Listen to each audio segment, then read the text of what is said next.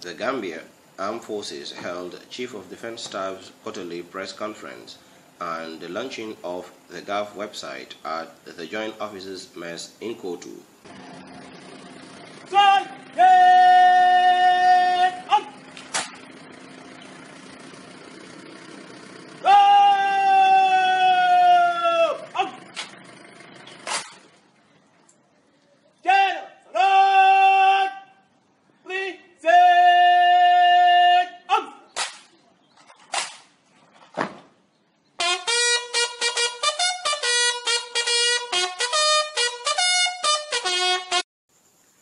During the press conference, the Chief of Defense Staff, Lieutenant General Masane Kinte, highlighted some of the functions of the Gambia Armed Forces.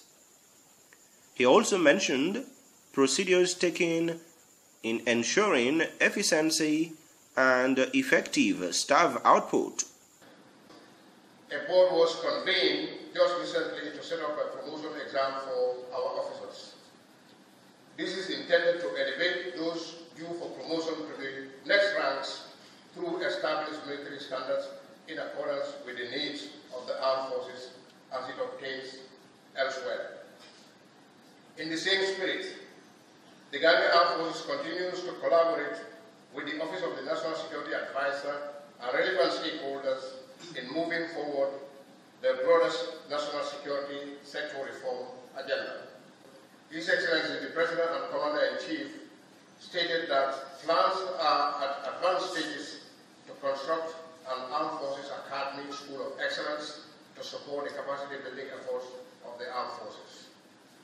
He noted that governance is a process and his government will do what it takes to be able to support the programs of the Gambia Armed Forces. The Gambia Armed Forces strengthens civil-military relationship, said the Chief of Defense Staff.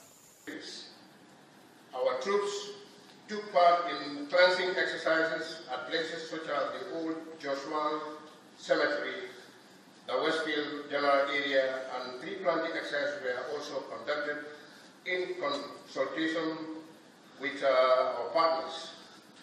And we continue to assist patients in need of blood at various hospitals. GAV remains committed to open door policy to the media. Radio programs, Choice FM programs, Keranga FM programs, local and international print media, the Gambia Armed Forces press releases, and of course the Gambia Armed Forces website that is going to be launched hopefully this afternoon. I want to talk about the search and rescue and humanitarian assistance that is least talked about by the press.